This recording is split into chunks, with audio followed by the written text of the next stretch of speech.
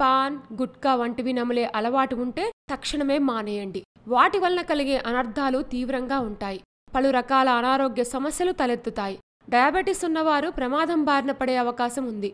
Pan తింటే జీవక్రియలపై విపరీతమైన ప్రభావం పడుతుంది. నడుము చుట్టుకొలత కూడా పెరుగుతుందని అధ్యయనాల్లో తేలింది. మధుమేహ వ్యాధిగ్రస్తులు సాధారణంగా ఆహారం, వ్యాయామం పట్ల ప్రత్యేక దృష్టి పెడతారు.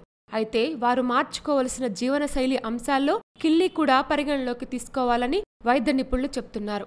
పాన్తో మధుమేహ ముప్పు ఉన్నట్లు తైవాన్ అధ్యయనంలో వెల్లడైంది. కిల్లీలో వాడుకునే ఒక్కలతో నడుం చుట్టుకొలత పెరుగుతున్నట్లు బ్రిటన్ అధ్యయనంలో తేలడం గమనార్హమని వివరిస్తున్నారు. ప్రత్యేకంగా యువకుల్లో మధుమేహం కిల్లీ వల్లనే వస్తుండడం ఆందోళన కలిగిస్తుందని చెప్తున్నారు. అందువల్ల మధుమేహంతో బాధపడే వారికి ఈ అలవాటు కూడా ఉందేమో అని వైద్యులు తెలుసుకుంటున్నారు.